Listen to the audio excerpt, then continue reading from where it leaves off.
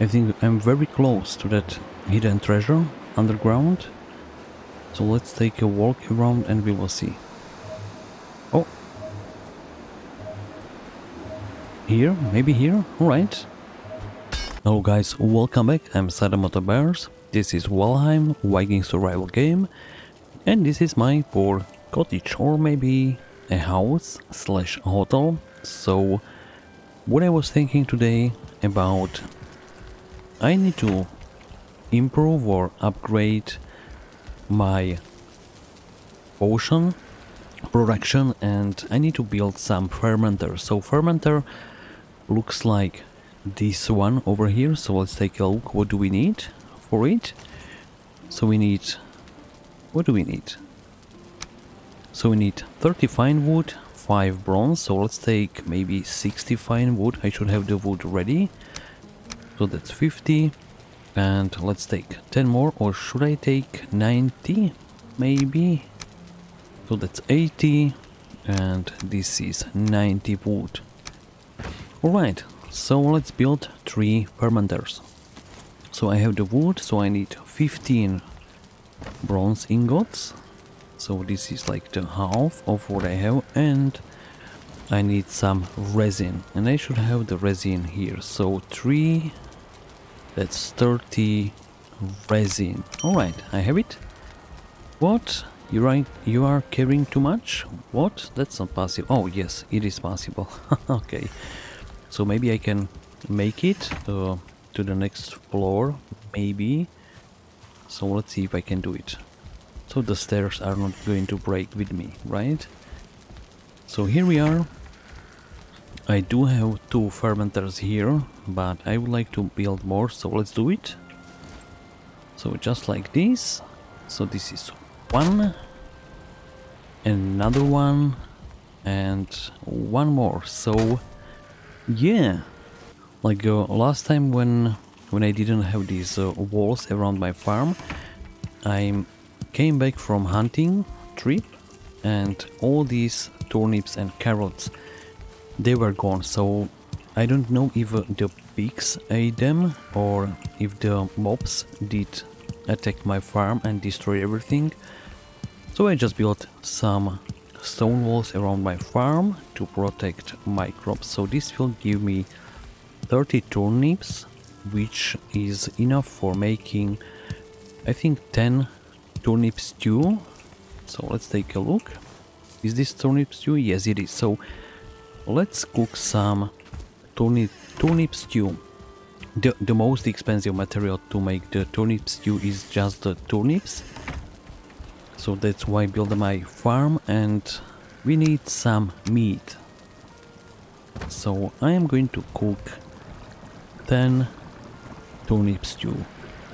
So we can see we need raw meat, 1 piece, and 3 turnips for making turnip stew. So my farm, if it is fully grown, it will give me the materials to make 10 turnip stews. I carry always 1 stack of turnip stew with me, and some sausages and carrot soup. So let's cook something else. For example, frost resistant potion, maybe. So we need honey, thistle, blood bags. Alright, so let's get 50 honey, then some blood bags, and I think I do have the thistles somewhere here. I can never find them, but I'm sure there are some. Yeah, here. So we have the thistles, and we need something else. Now I can't remember what it was. So, oh, the ice. Alright, so let's, okay, so I have only 2, but I have a stack here.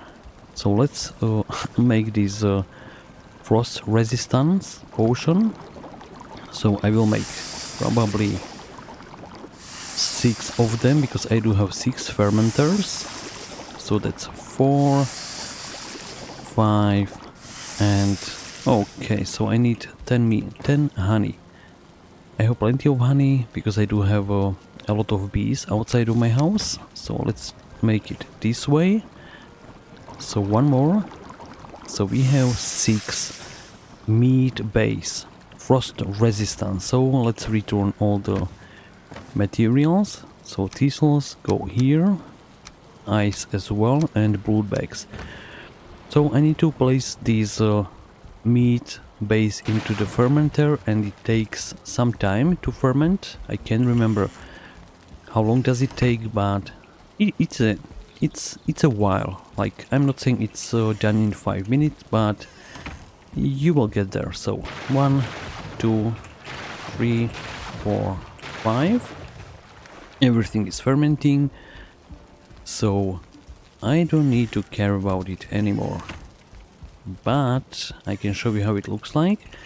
I do have one chest with the potions somewhere here. Yep, this is the frost resistance meat, and this is the poison resistance meat. So I'm trying to make as much as possible, because when we are going to kill next boss, we will need poison resistance, I think. So let's do something else. I want you to build the largest boat in the game. I have the nails, so I need 10 deer hides. I have always plenty of deer hides because I'm killing all the deers all the time.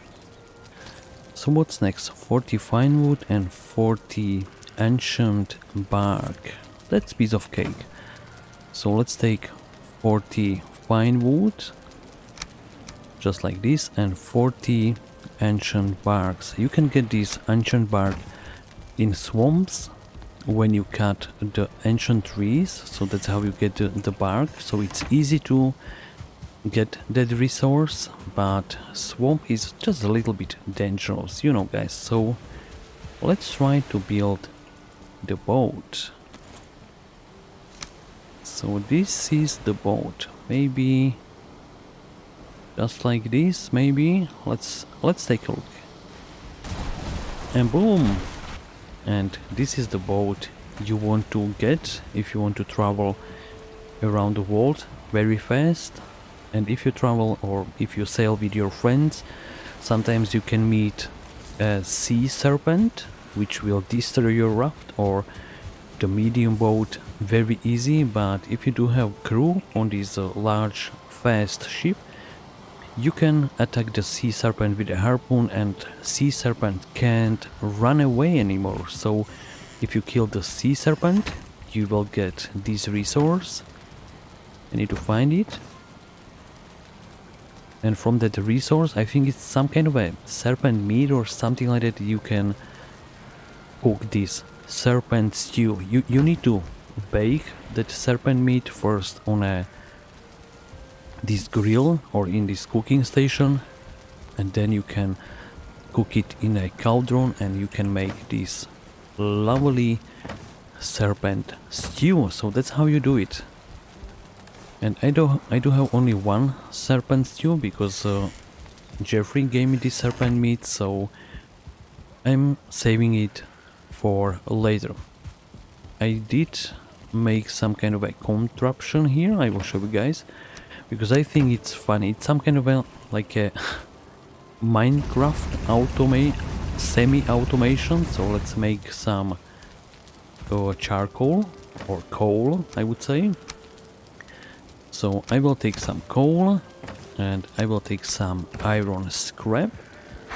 So let's insert the iron scrap into the smelter. The coal goes from this side, and when it's smelted, then it falls down through that opening in my forge room.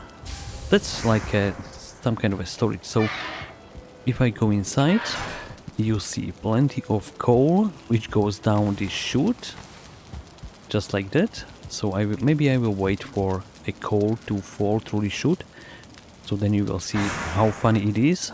So just like that, and the ingots are falling through this opening. So I will stand here because I don't want to have some kind of a open skull if it falls on me. And of course I'm storing my ingots and this extra coal here, but I will take the coal into my house, because next batch I'm going to make some kind of a different potion, which is using the coal. So let's take a look. I think, what is it? So this is the frost resistance potion. That's what I did like a few minutes ago. And there is a potion resistance where you need 10 coal per 1 meat base. So I will leave this coal here, and yeah, that's it. So everything is full in my house, like all the chests are almost full, so I will leave, or maybe I can put that coal inside the smelter. So we are still smelting some iron, so I will take a little bit more coal from this chest and I will fill this smelter, because I'm going to sleep through the night and there is going to be a lot of ingots in the morning. So I will jump to the bed and we start from there. I don't know if I mentioned or not, this is some kind of a protection for your base. I am playing on a server, so it is always good to have. So I will show you guys how it works. It is easy and cheap to build, and I'm going to install one just behind my house because I want to keep that sticky fingers from other guys away. So let's build the ward. Alright, so this is the ward. You will place it somewhere, just like this. And now your stuff is protected. So I will activate it. And everything is perfect now. If you want to give your friends in multiplayer permission, you will deactivate this ward.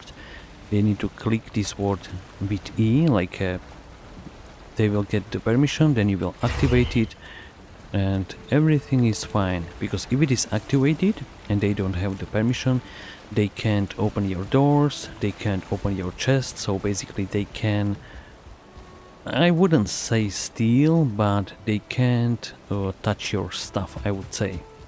If you want to use the boat, just press E, the rudder. We can see the wind is behind us, so if I will press W once, I am basically like paddling with this rudder, so the boat is moving slowly. So now I can steer it, so we can sail even against the wind if you want or if you need. So if I will press D, I will stop, and when I will press D again, then we are sailing backwards, like it's some kind of a reverse. So let's go forward. So this is one sail, one more W, and we are sailing full speed forward. And this looks just awesome, guys. I love it. So I am approaching my non-existent pier. Oh shoot, no, the other way, please. Oh shoot. I'm always forgetting how to steer the ship. So we are getting very close. Maybe I could slow down a little bit. So I will hit D, so we are slowing down. And now we are sailing, like this is some kind of a drifting. So I will steer the ship this way. I will press D, and this is like a reverse gear. Alright, so I would like to park my ship somewhere here. Maybe just like this. So W, this, W, and oh shoot, no, I need to lower the sails. Yeah, and that's how you do, or that's how you don't do it, because you will hit something with the ship. So I'm going to do a little bit of reverse, just like that. I will stop the ship and I will press E, and I will leave the ship here. So the ship is basically parked or anchored even without the anchor. So yeah, this is the ship. And maybe I should make some kind of a thumbnail for the video here, or while I'm here, maybe, I don't know.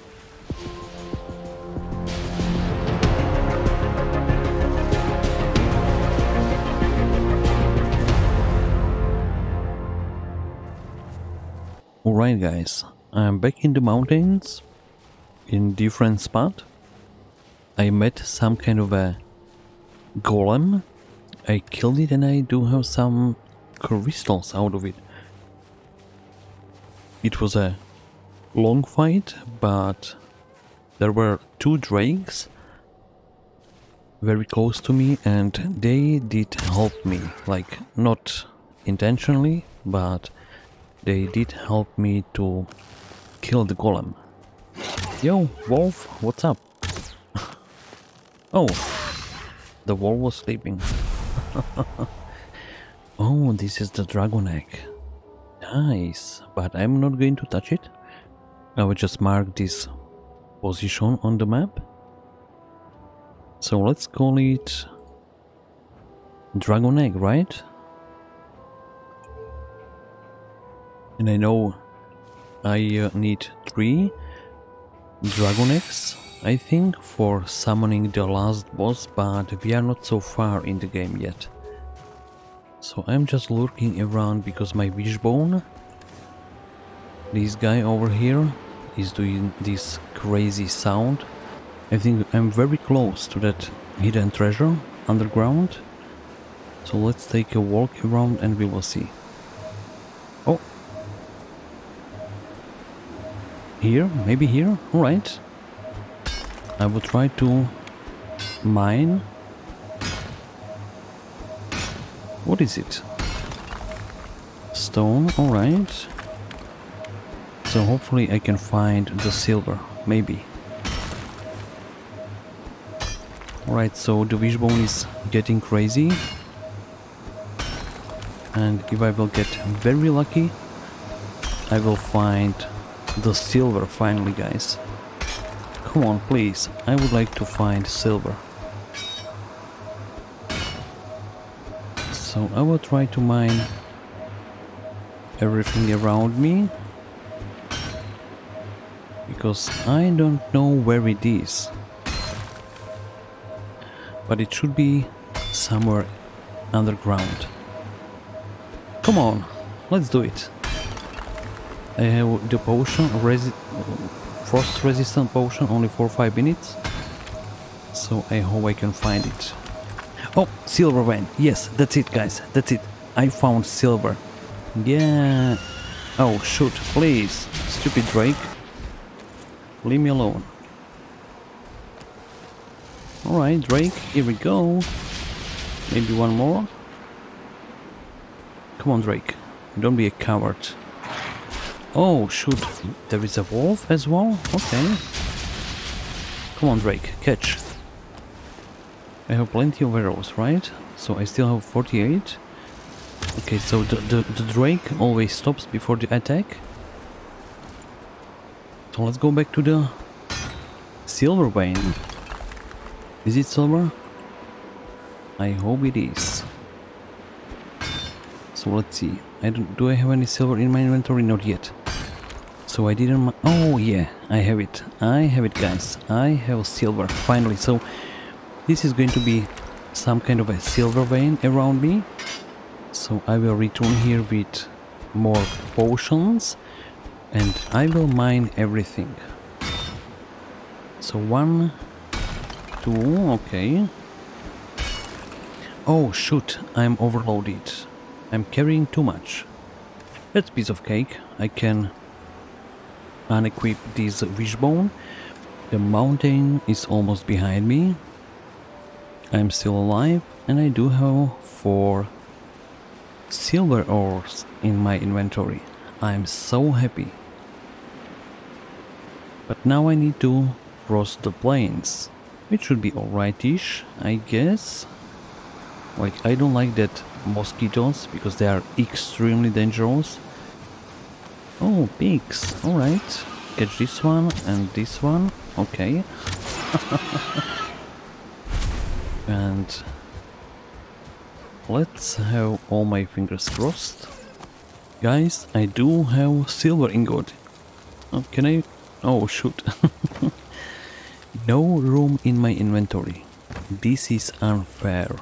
I'm going to drop some stones and Yeah, nice. So I have new recipes.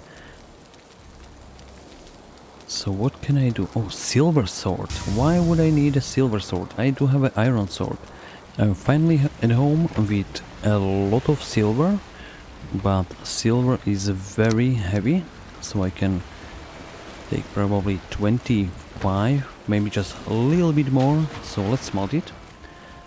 I started smelting the silver already. I built another smelter, so I will show you my small contraption. So this is the first smelter, so let's place some silver in it. And this is the second smelter. Sorry guys. So maybe I need to go for more silver from the boat, and I should harvest, I would say, the potions which are fermented already. So 1, 2, 3.